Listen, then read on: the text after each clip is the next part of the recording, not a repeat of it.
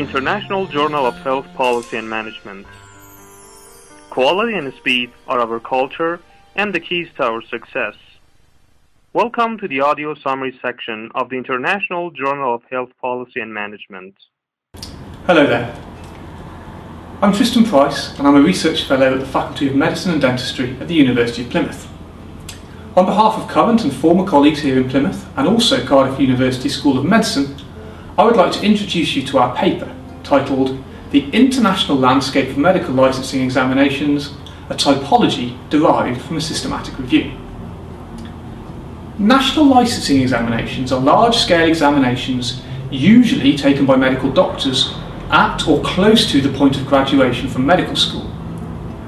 Where licensing exams are used, doctors usually have to pass them to obtain a licence to full practice. In the UK, the medical regulator, the General Medical Council, is developing plans for a new form of national licensing examination. As such, they commissioned us to research the existing evidence base for licensing exams.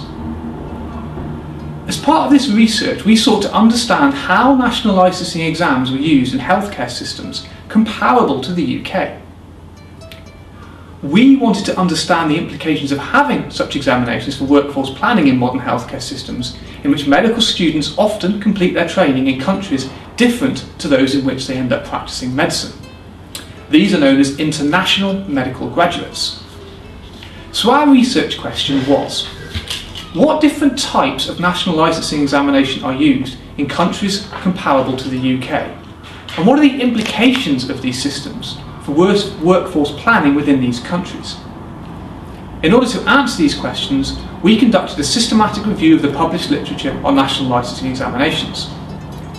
We also surveyed any literature available on medical licensing bodies' websites and conducted an electronic survey of all medical licensing bodies in highly developed nations.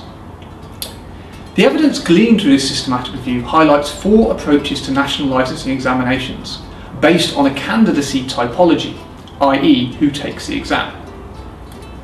Firstly, where graduating medical students wishing to practice in their national jurisdiction must pass a national licensing exam before they are granted a licence to full practice.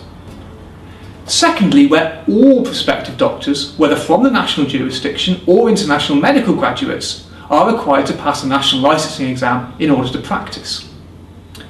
Thirdly, where only international medical graduates are required to pass a licensing exam if their qualifications are not acknowledged to be comparable with those in the host nation. And finally, where there are no national licensing examinations in operation. This typology facilitates comparison across systems and, we hope, will be a useful starting point for future research on national licensing. We also examined the literature to identify the implications of these different systems for workforce planning. And we found that those countries that require international medical graduates to pass a national licensing exam, our second and third categories, have the problem of sustaining the recruitment of foreign doctors required to meet the demands of healthcare provision. As such, they apply a degree of pragmatism to their systems to enable international medical graduates to be integrated into their workforce.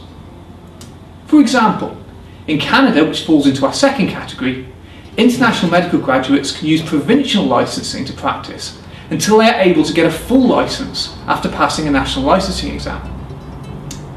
In Australia, which falls into our third category, international graduates are offered relatively easy access to these temporary licences within specialties in which they have particular needs, or, like Canada, in rural areas facing acute doctor shortages. So the key message of our paper is this.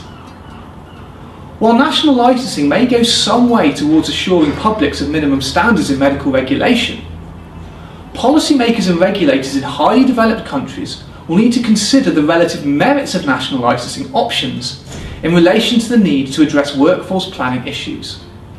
Thank you for watching.